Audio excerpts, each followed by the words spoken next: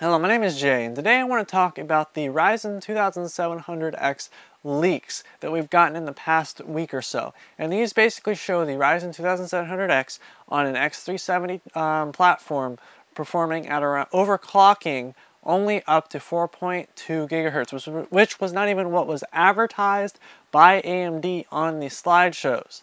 So a lot of people are really getting concerned. They're like, uh-oh, AMD's not delivering all these, long, exaggerated statements. And I really want to point out a couple things in today's video explaining, necessarily that this is not the final result. There's a lot of other factors that still need to be added. And, people panicking over something that's a couple gigahertz off. Like, let's be honest, it's supposed to turbo up to 4.3, I believe. And overclocking hopefully will be another story, but still, I mean, the past generation 1700X turboed up to, I believe you were able to get it up overclocked up to 4.0. And now we look at this, this model, and it's only a couple gigahertz faster. And I think a lot of people are also comparing it to the Ryzen 8000 or 1800X, was just, or 10800X. My number's a little off today, but they're comparing it to that high-end chip. And we're not even sure AMD will, produce this one. And I actually made a video explaining why I personally don't think it won't and all the factors that kind of went into that. But, people are complaining, and I also want to point out just a couple things. Number one, this is on the x370 chipset. This is not the x470 chipset that's supposed to come out with these new motherboards and these new chips. And these motherboards are supposed to have higher power efficiency, better overclocking, all these things. So we're using, newest generation on old gen stuff when, we know that the memory controllers were issues last gen, and, the motherboard had a, major key part in having problems, the chipset itself.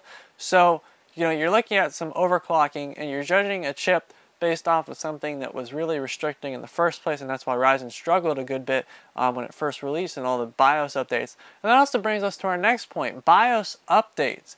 You're looking at something that will most likely somebody will upgrade. Like, I have a nice motherboard already in here, and I personally wouldn't upgrade for our 2700X simply because no point. I have a CPU, I have a cooler, and I just do workstation tasks. But if you're into gaming, that's kind of the main thing. So the motherboards, of course, are very expensive, and people don't like to, upgrade if you've put a lot of money in your motherboard.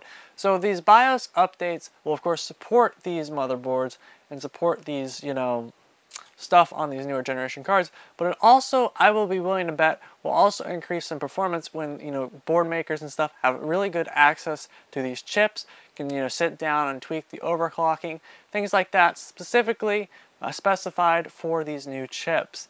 And I feel like, judging it off of, hey, we've got a leak, all no AMD is crap, is not what I think was trying to be made here. I think that we are starting at a base platform. The performance we got when Ryzen first came out was not the best, and we saw a lot of improvement with stability from Ryzen, at least the first gen. We saw basically a huge amount of performance increase, things like that, especially with the RAM got better, the BIOS updates, etc.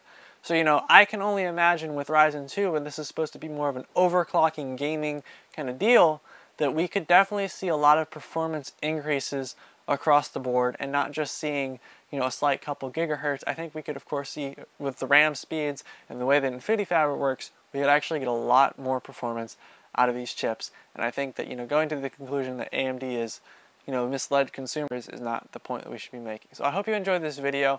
I'm sorry I've actually been away from videos a bit. School's been a little hectic and stuff, but hope you enjoyed the video. If you did, give it a thumbs up. Of course, thank you for watching. Let's get back into the daily routine of videos, and see you guys next time.